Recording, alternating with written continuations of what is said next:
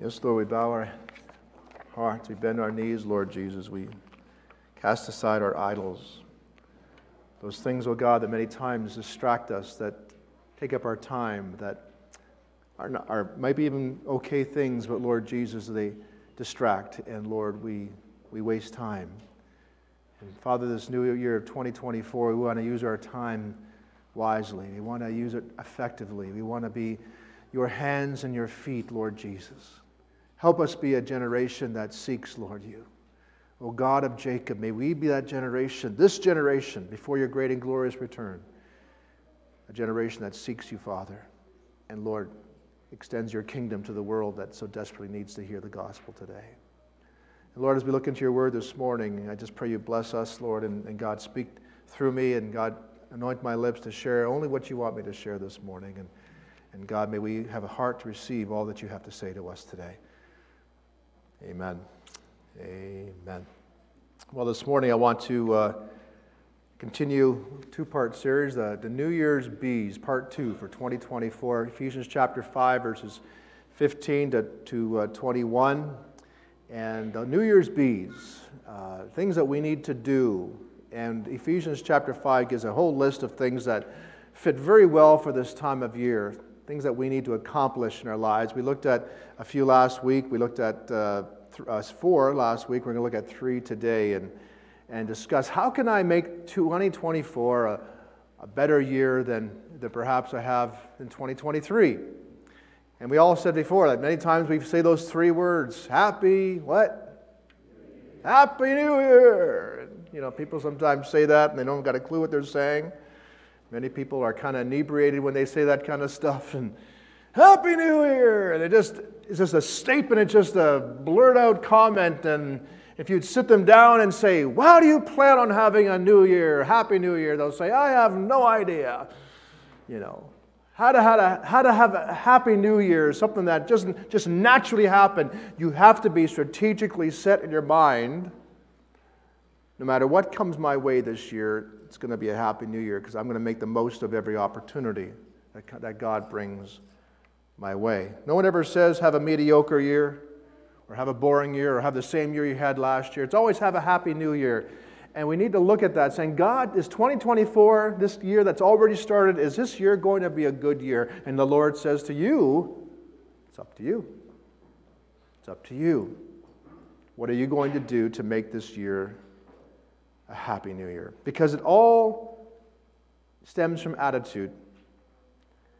Attitude is a big aspect, a huge part of what comes to our lives when it comes to how we approach the next year. You have two people who have pretty well the same year. We've talked about that in Sunday school this morning. You could have people from the same family, and yet they have completely different perspectives, different attitudes. And one could, at the end of 24, could say, you know what? It was a challenging year, but it was a good year. And yet the person beside them could say, it was terrible. This thing happened and that happened. Oh, I never want to repeat that year again. And yes, some years are very challenging. I had a few challenges this past year myself, but the truth is, you can still look back on that year and say, God, this was a good year. Jeremiah 29:11, we know that God has plans for us. Our Teen Challenge guys know this verse, don't we? Jeremiah 20. I should get them to come on up here and quote it by memory, right? Roger? I mean, Roger in class sometimes. You always like, oh, I can't remember this. You did well, though. You did well, Roger. For I know the plans I have for you, declares the Lord. Plans to prosper you, not to harm you. Plans to give you hope and a future. Do we believe that or we don't? And as I said last Sunday, where was Israel when God gave them that promise? Were they sitting somewhere on the side of a bank with the ocean view and the breezes and palm trees and, you know, drinking a little drink with an umbrella and saying, I know the plans I have for you, declares the Lord? No, they were in captivity. They were just put in Babylonian captivity. They were prisoners. They were ripped from their homes, from their country, from their family. They experienced death in their homes. Their possessions were completely wiped out. And they had no idea how long they were going to be in captivity. And in the midst of all this, the Lord says to them, settle down, build houses. You're going to be here a while. For I know the plans I have for you, declares the Lord. Plans to prosper you, not to harm you, give you hope in the future. And there's nothing wrong with using that scripture as a plaque on your wall, but you need to put it in context. It's not based on circumstances. It's not based on your environment. It's based on your attitude. And God says, despite your sin, despite all that you've done against me, I am going to use this time of your life to be a blessing. So settle down, build houses. You're going to be here a while. For I know the plans I have for you, declares the Lord. So Ephesians chapter 5, let's read that again. Ephesians chapter 5, verse 15 to 21. Be very careful then how you live, not as unwise, but as wise. Make the most of every opportunity, because the days are evil. Therefore, do not be foolish, but understand what the Lord's will is. Do not get drunk on wine, which leads to debauchery. Instead, be filled with the Spirit, speaking to one another with psalms, hymns, and songs of the Spirit. Sing and make music from your heart to the Lord. Always giving thanks to God the Father for everything in the name of our Lord Jesus Christ. Submit to one another out of reverence for Christ. Now in these 7 verses, Paul gives us 7 steps as to when it comes to what we need to do in order for our lives, our futures to be more effective and more on line with His will, in tune with His Spirit. And I mentioned last week that the first 4 that we looked at last week, they deal with how we handle ourselves. And the last 3 that we'll talk about this morning is how we associate with people around us. Because really it all starts in here, doesn't it? You want to have a happy new year? It doesn't start with people. Well, I'll have a happy new year if my boss smartens up, right? If my wife or my husband is a better person, treats me better. Or if my kids smarten up and do the right thing, then I'll have a happy new year. Or if I finally sell the house or get the car I always wanted, or all these things that you put into place, say, this is what's going to make me happy. No, it starts in here like we said. And so the first 4 we talked about last week start with us. We talked about be wise. Do not be unwise, but wise. Be very careful then how you live, not as unwise, but as wise. Be careful. Don't just do sporadic things in your life and just expect whatever result that is, but really think things out before you make decisions, before even a word you say on your tongue. Is this wise, what I'm about to do? Or is it unwise? Or is it going to cause good consequences or negative consequences? Is it wise? We talked about that. Be effective. Making the most of every opportunity, because the days are evil. And we can all agree that we live in very evil times. And we can allow our evil times to affect us, or we can choose to affect our evil times with good. Amen? Times are evil just because people are evil and are doing evil things. So how do you conquer evil? How do you overcome evil? Do you conquer it by doing evil things back? Or do you conquer it by doing good things? Returning a curse with a blessing. Be effective. As I said last week, as a church, we always need to evaluate ourselves. As elders, leaders of the church and department, always evaluating ourselves, saying, are we being effective the way we do these things? The way we run our programs, the way we run our church? Are we being effective? Or is there an opportunity we have this year to tweak things, to not change the gospel? That'll never change. But the method, the concept of the way we bring it across is it bringing the message home? Be effective. Make the most of every opportunity. Number 3, be in God's will. Do not be foolish, but understand what the Lord's will is. As the Lord said Himself, Lord, Father, not my will, but Thy will be done. Everything we do, is it the Lord's will? Does He want you to do this? Does He want you to go there? Does He want you to say that? Does He want you to make that change or not make that change in your life? Be in God's will, because He has a plan for you, declares the Lord. And yes, God gives us a free will. He gives us choices to make. I touched on this last week, that God has desired will and determined will. There are certain wills that God has that are determined. This is going to happen and nothing can change that. One of them is the Lord's return. That is God's determined will. He will return. We can usher His return. We can do things to help guideline the timeline, but the truth is it's His will that He will return. But then there's also God's desires will.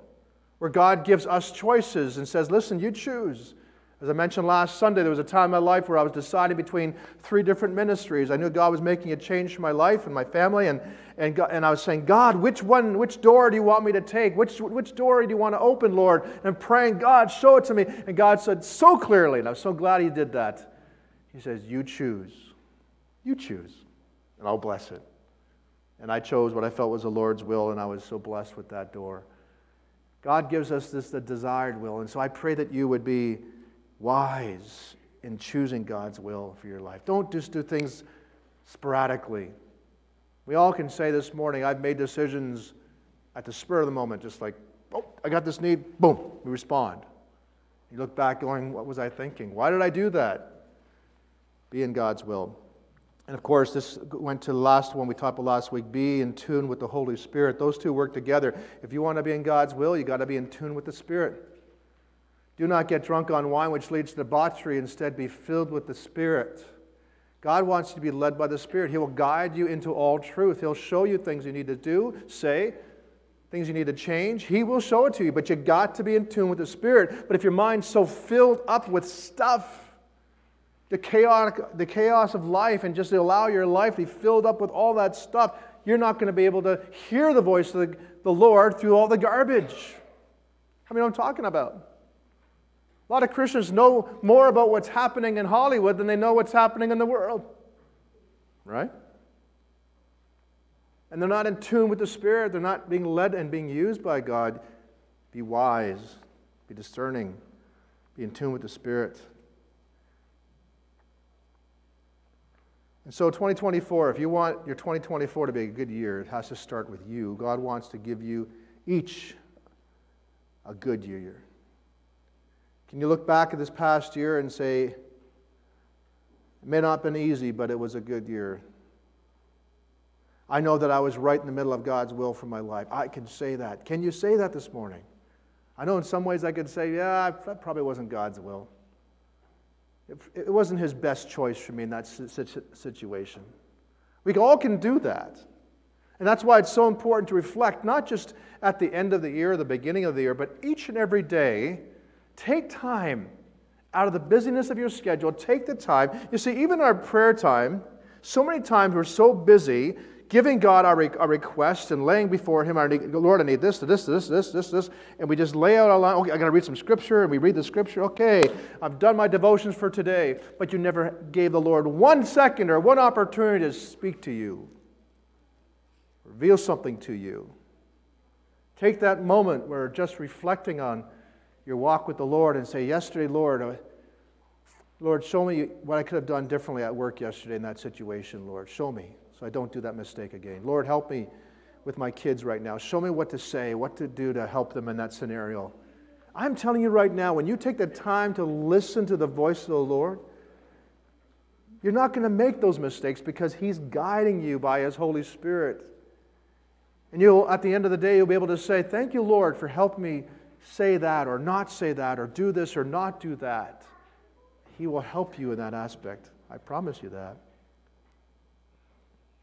And so today we're going to continue on. And these next 3 that we're going to look at today, they deal with how we handle people, how we handle living a life around other people. Because, you know, like I told you last week, the pastor said, I would love pastoring if it wasn't for people.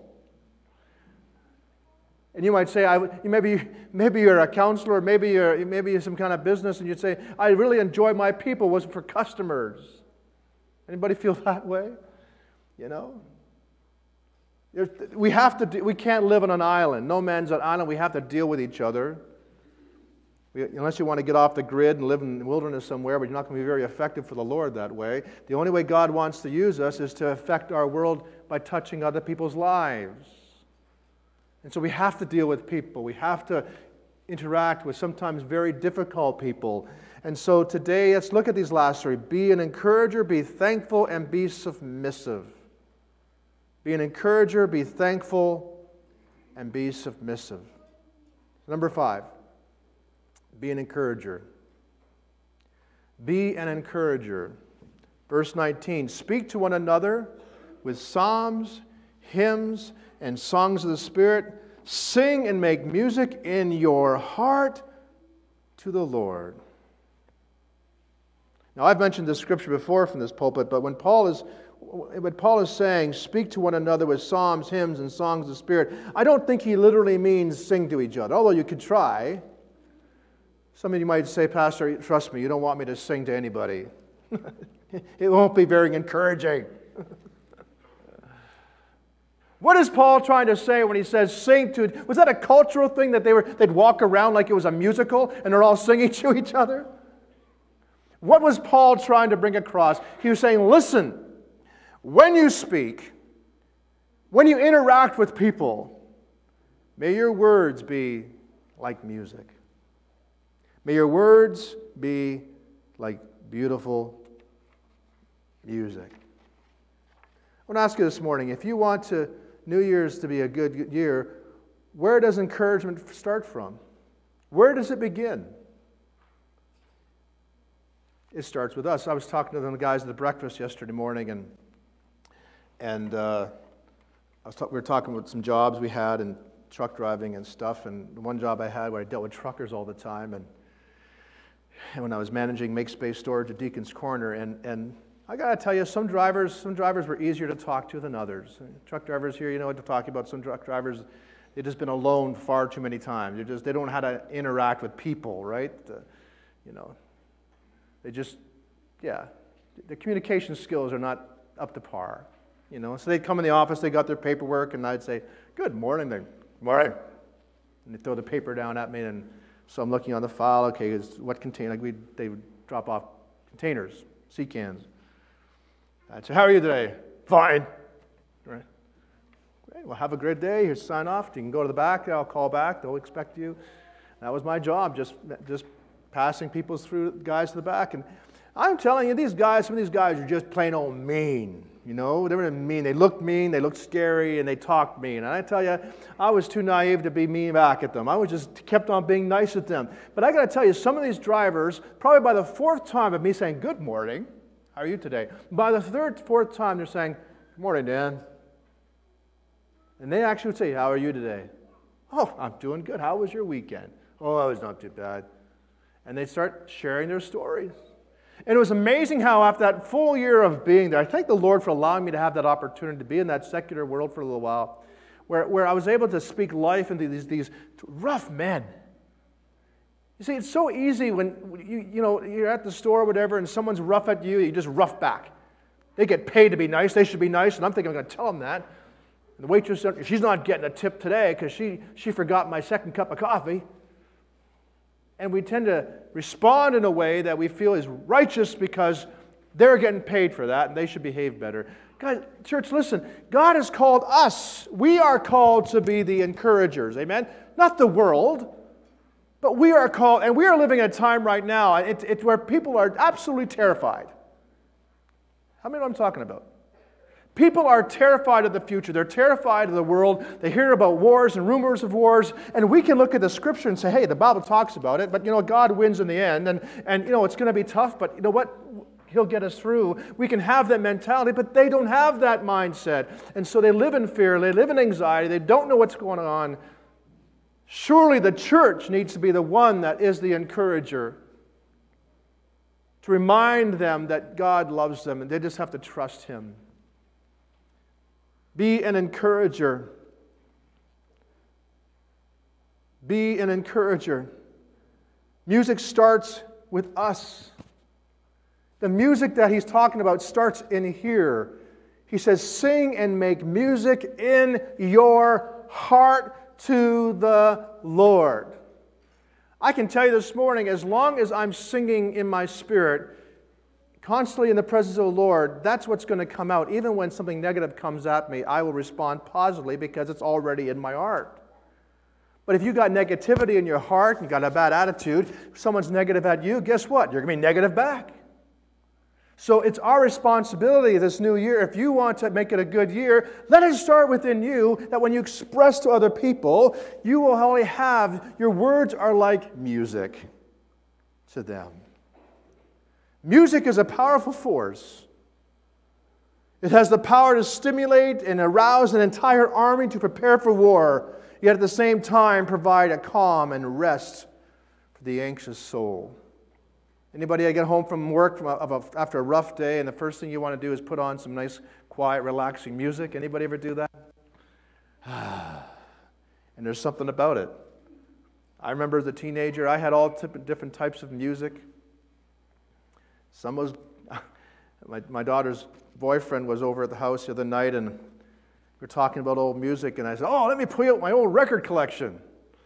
And in this one drawer, I pull out, he never even seen a record before. Like, he was just like this generation. Anyways, I pull out this record collection. I'm going through them all, and I had this, a lot of Christian music, but there was some that slipped in there that was still my secular stuff, right?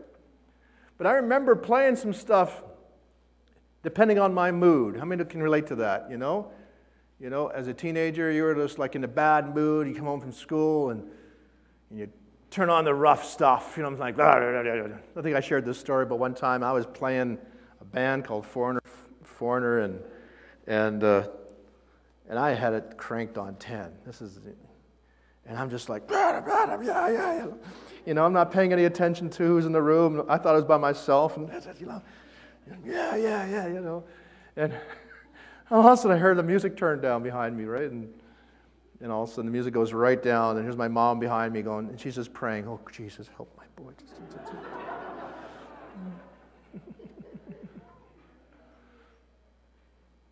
Oh yeah, it stir the soul. And music has a way of doing that. It can get you riled, or it can calm you down.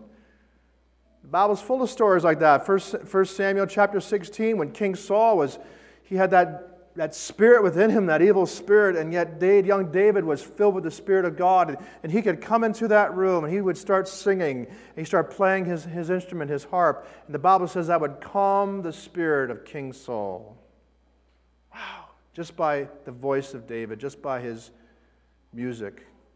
Let me ask you this morning, are you like that? I'm not asking you to play a harp, but I'm asking you this morning, when you come into a room, do you calm the spirit in that place? Or when you come to work, the other guys are like, oh God, Bob's here, oh Lord. All right, pretend he's not here. Or do you calm the spirit in the room? You calm the spirit. I remember working for Teen Challenge, and some guys would come into the room all flustered, and they would, I got to get out of here. I hate this place, and I can't stand the other students and all that kind of stuff. Roger, you were never like that, but I got to get out of here. This place is driving me nuts. And I would just be that calm voice, and now let's talk about this. Remember those conversations, Roger, right? Well, I tell you, that guy has an awesome mustache, and I had to tell him one day to shave it off, because Teen Challenge didn't allow mustaches at the time. Well, that was almost a breaking point, wasn't it, Roger? Right? And he was like, I'm not shaving my mustache off. I've had this since I was 4.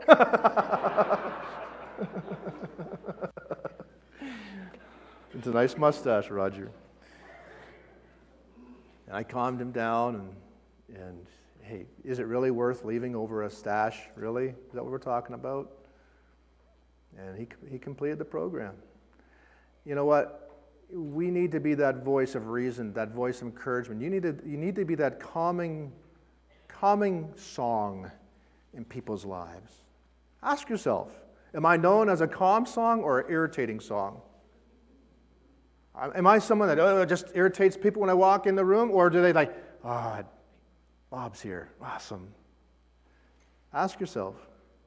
David was like that. He had a calming spirit. He was able to calm the spirit of King Saul. In 2 Chronicles, when King Jehoshaphat, he was facing the enemies of the Ammonites and the Moabites and terrified by their enemy, but the Lord told them to appoint singers that would go ahead of them into battle. And the Bible says, as they were singing, they said, give thanks to the Lord, for His love endures forever. Here they're going into battle, and they're singing about God's love. That's not kind of ironic. They're about to experience death, destruction. They're terrified of their enemies, and they're singing a song about love. And the Lord said, I'm going to take care of your enemies. And they never even had to fight the battle. You see, you don't look at the situation and decide your music based on that. The music of your soul.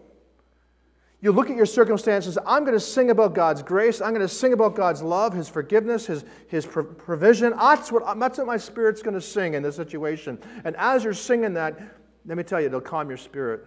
And not only your spirit, it'll calm those of those around you.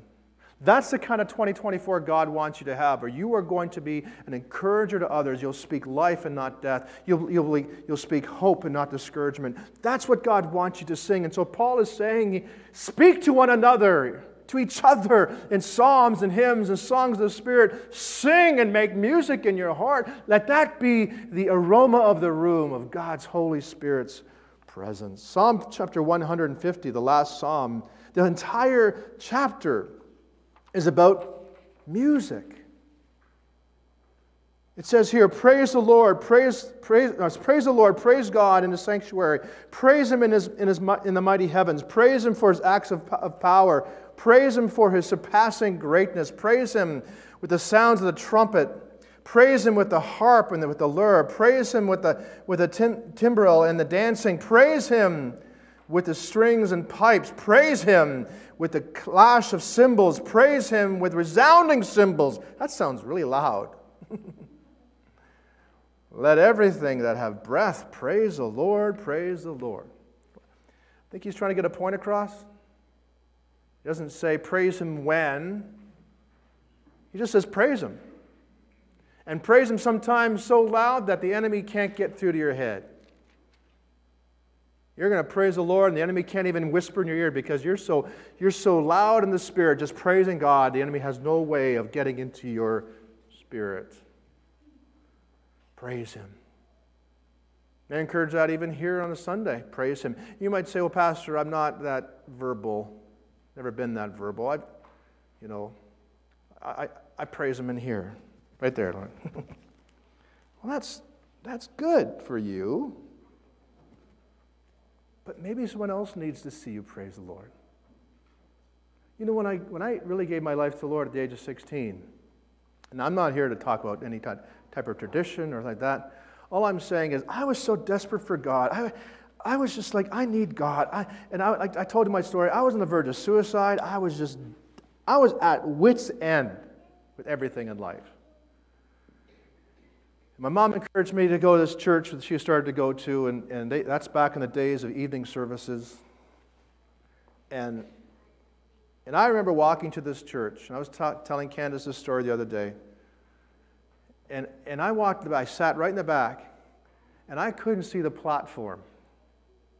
Because that church was actually going through a revival at the time. It was moving, it was growing, it was an exciting place.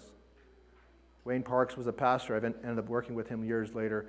And everyone in the church were like this, just raising their hands. And they were just calling on God all together. It was like a forest of hands. It was just like you couldn't see the front. And I'm not here to say that was the end all, that everyone has to act like that. But there was such a passion in that service, such a hunger for God's presence. As a 16-year-old kid who I didn't just need to go to church because I went to church all my life. What I needed was to see people that had hope, that were living it in such a passionate way, exciting way. And I thought, I need this. I need this. And I went to that church, and a year later, God touched my life and called me to ministry, and I never looked back. You see, our praise, our singing to the Lord in our lives, it's not just for us to say, well, I'm in a mood to worship, therefore I'll worship. We are called to worship not just for ourselves, but for other people. David worshiped the Lord in front of King Saul, and he impacted King Saul's spirit. Now, King Saul grew jealous of him and threw a spear at him, but that's another story altogether. But there was something in his character that King Saul said, can you please come and sing to me? Sing a song. I just need comfort. And there's people in our world, there's people in our church, there's young people in this room even, who need to see the passion of Jesus in your life. They need to see the hunger for God's Word in your life. They need to know that this is not something that happened 50 years ago, but it's happening every day where God's speaking to you and the Holy Spirit's revealing things to you. It's happening continuously. That's what they need to see. That's what I saw at 16. And I'm telling you, it changed my life because I believed it because what I saw in their lives. Amen? Music has been found to have powerful effects on the mental and physical health of patients in hospitals and hospices. Studies have shown that music can reduce stress levels, improve moods, increase energy levels, and reduce pain levels, and even speed up recovery time for illness and injury. It's also been documented that even people with severe cases of dementia can suddenly muster the ability to sing entire lyrics of songs as soon as they begin to hear the music. Their brains turns on and they're able to sing everything. And as soon as the song is over, they go right back into that condition.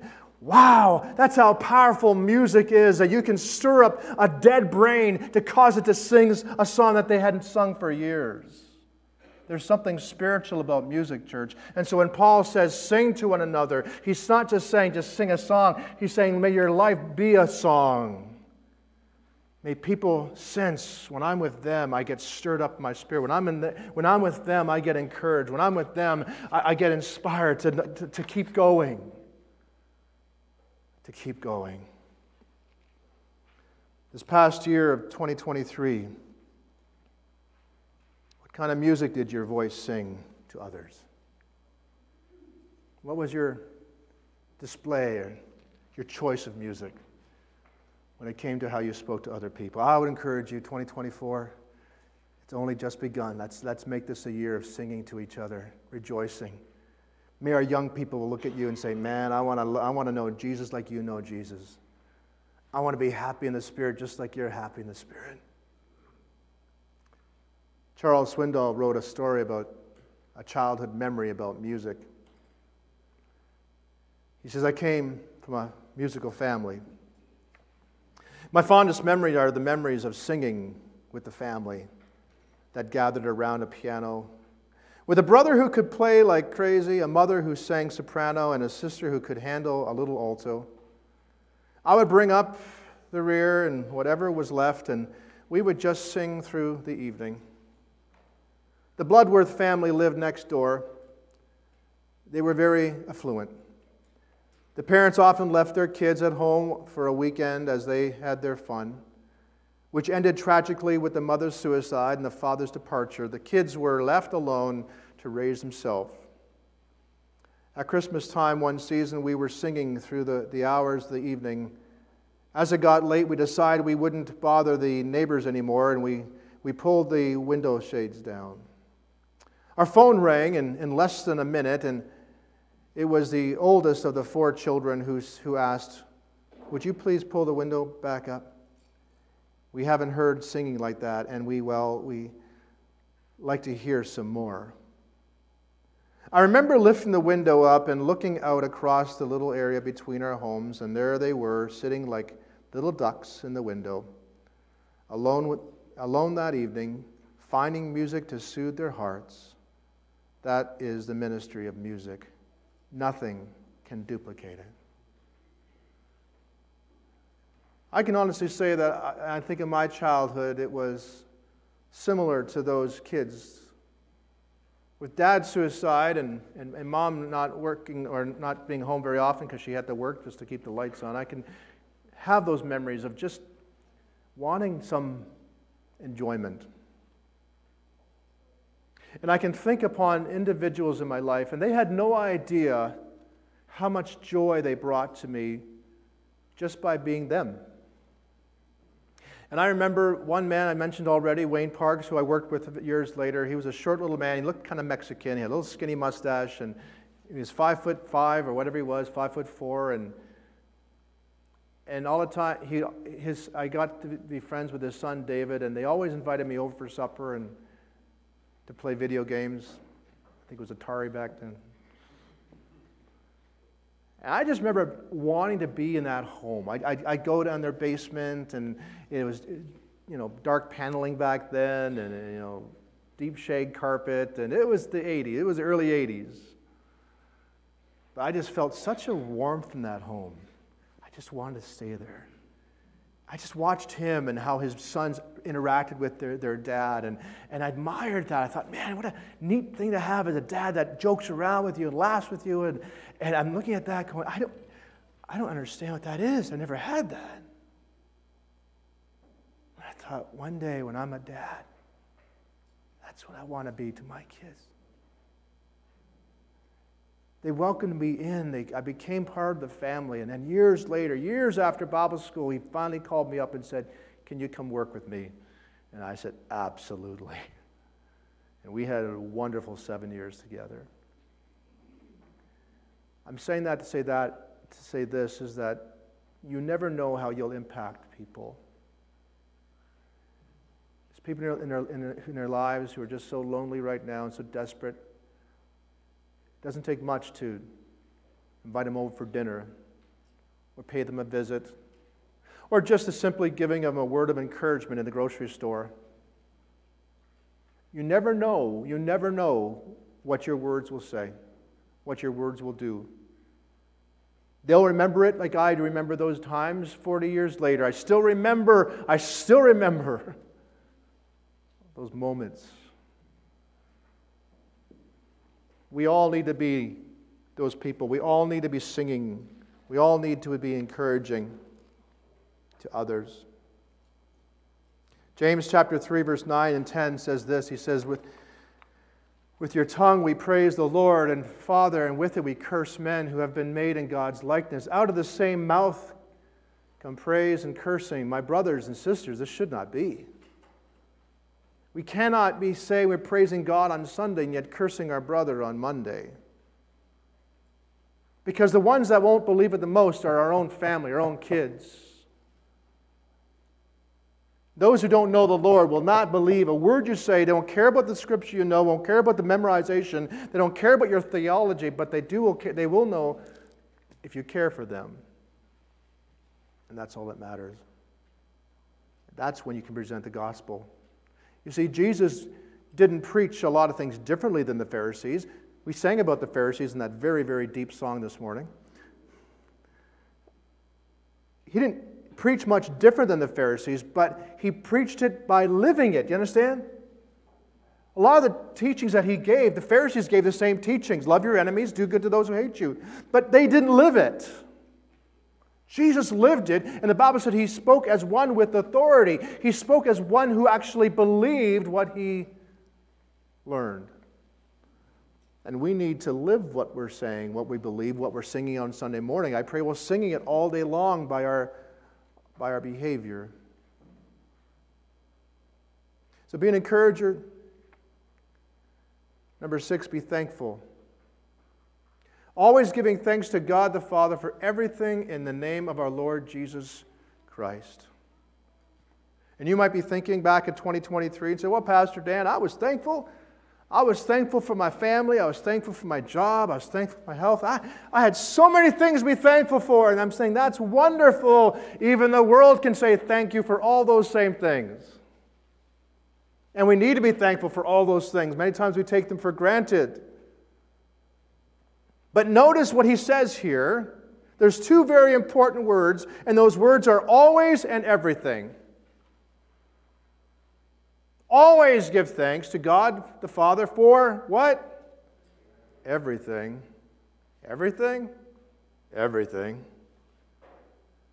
In the name of our Lord Jesus Christ. This is what sets us apart from the world.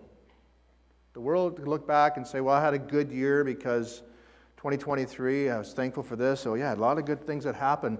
But we can, even when everything seemed to go against us, we can still say 2023 was a good year because this was difficult, but this led to this led to this. And you may not see it immediately. You may not even see it in this lifetime, but you can know that God is still working all things together for good for those who love God and are called according to His purpose. You can say it was a good year because God was working through it all. Be thankful. We know the scripture, Philippians chapter 4, verse 12 to 13. I know what it is to be in need, and I know what it is to have plenty. I have learned the secret of being content in any and every situation, whether well-fed or hungry, whether living in plenty or in want. I can do all this through Him who gives me strength. Now, Paul says here he's learned the secret of being content. You might say, what's the secret to happiness? What's the secret to be able to rejoice like that in every situation?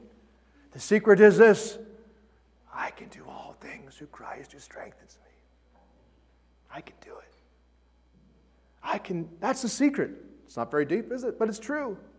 I can do all things through Him who gives me strength, because Romans 8:28 says, all things God works for the good of those who love Him, who have been called according to His purpose. All things God works for good. But not for everybody. If you're going to go rob a bank in 2024 and you get, arrested and put in prison, you're not going to sit in prison going, well, God, I don't know how you're going to work this out for good, but I trust you. God's going, well, you shouldn't have robbed the bank in the first place. God works all things together for good for those who love Him, who have been called according to His purpose. If that is you today, if you love the Lord and you're called according to His purpose and you're serving Him, no matter what comes your way in 2024, you know that it's all going to work together for His good. Amen? I went through some painful situations in 2023. But I thank God for them. I would not be standing here if it wasn't for them. And I said already, and I'll say it again, I really like being here. I love this church. My wife and I feel so accepted and so loved. You see, God had to close doors in order to open other doors. So thank the Lord for closed doors. Maybe some doors are going to slam closed in 2024 for you. Don't be shaking that door and say, open up, open up. God's going, I let go of the door, because this one over here is opening up for you. But I like this door. I know it's a nice door. But look at this one. Wow, look what's in there. God wants that for you. But if all our focus is on that door, God's going, listen, you're missing out the blessing because you got to let go of that one to receive this one. So rejoice when things happen, when doors close, where things don't happen the way they thought they would. The truth is, things happen. Stuff happens. Got to use another term, but I won't. But all things work together for good for those who love God and according to His purpose. And your life, it can always be worse off. Like my wife's grandmother always said, suppose others got it worse. She always said that. Suppose others got it worse. I love this cartoon maybe you've seen this before. It says, number one, guy's looking at the brand new car. Look at that new car. He's so envious for the car. Like, oh, I wish I had that car, not a rusty one like mine. And you got the guy on the bike going, oh, if I only could afford a car. Oh. Number three is, I wish I had a bike. The guy's looking at the guy on a bike, and he's, oh, I wish he had that bike. The guy in a wheelchair is looking at the guy walking. He says, he can go anywhere he wants. See, it's all a matter of perspective, isn't it? You can look back at 2023 and say, well, I didn't have this, I don't have that, and thank the Lord for everything we do have. I'm kind of grateful for some of the things I went through as a child, because when you're going through it, you don't really, if you grew up poor, you don't know you're poor. I mean, we're talking about when you don't have anything, and I grew up, the fridge was always empty. It was just one of these things. And after school, maybe you did this too, but my after-school treat wasn't chips or anything like that. My after-school treat was the cold porridge that's still sitting on the stove from what's left over from this morning. Who grew up with that? Anybody? Oh, cold porridge, right on. And I put a little milk on there and white sugar, and that was my treat after school, was cold porridge. Because there's nothing else to eat. And you know you're poor because you don't have what your friends have, but you don't really know it's that bad. And then when you're out of that, and you start your own family, and you realize, did I really live like that? So I'm just so grateful. Like in my prayer time, it's always part of my prayer time. Lord, I thank you for the food I eat. I thank you for my house. I thank you for my loving family. There's so many things I'm so thankful for because I didn't have it growing up. And so you need to be thankful for the hard times because you don't appreciate the good times. That's why Paul said, I learned the secret of being content in any situation, whether hungry or well-fed. He says, I've learned to content because you learn to appreciate so much when you don't have it, and you appreciate what you have so much more when you didn't have it before. It's a learning process. Paul says, I learned the secret. It's a lesson. And yes, some people are much more positive people than others. We've all met positive people, and my wife and I are very different people. And I realize a lot of it has to do with our upbringing. She came up in a very, very strong family, very loving family. I've shared with you before. She talks to her parents every day, most times twice a day, right? This day will not end without Lenise talking to her parents. And that's not a dig. It's a beautiful thing. It's a wonderful thing. I admire it. And it affected her life so much. She understands connectedness, she understands stability, and she understands love and support. She gets it. And she grew up with that environment. She's been wired that way because all her life, that's what she had. Those of us who haven't had that, it's more difficult to appreciate that. It's more difficult to understand that. But it is possible, as the Apostle Paul said, I've learned the secret. It doesn't come naturally. Positivity comes natural to some people because of their upbringing. Other people who had a lot of negative, it's a learning process to be positive. And I'm much more of a positive person today than I was growing up. And it's a lot by the people that have been around me, including my wife. To be appreciative, to be thankful. Learning the secret to be content in every situation. Lord, thank you. Thank you, Lord. I close off with the last one this morning, that is be submissive. Verse 21, submit to one another out of reverence for Christ. Let me tell you something that I've learned over the years, a revelation of Christ, an experience of God where you learn to have the real reverence of God never leads you to pride.